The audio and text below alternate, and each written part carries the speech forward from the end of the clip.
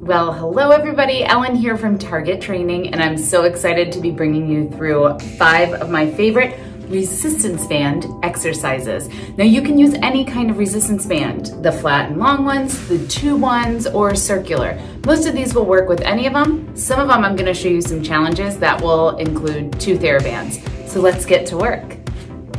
Holding onto your band out in front of you like you're holding onto a tray, rotate your shoulders out and then back in. You're engaging the top of your back here, so make sure that you're not arching in your low back.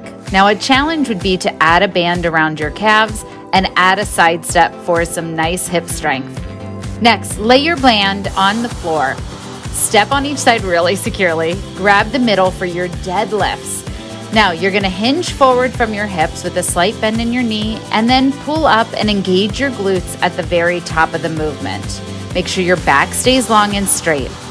Now for the glute press with the band, put the band around your waist like a seatbelt, shoulders down like perfect Irish dance posture, then press up into that glute press, keeping your arms on the ground.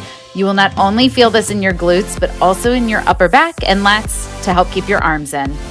Now, with the band around your thighs for clam, you're gonna rotate in your hip and open up that leg up to the ceiling. Now make sure that you keep your core engaged, belly button drawn in as you rotate. Challenge, come up into a side plank. This will not only work those deep lateral rotators to help with your turnout, but it'll also work your posture and your upper body strength by going into the side plank.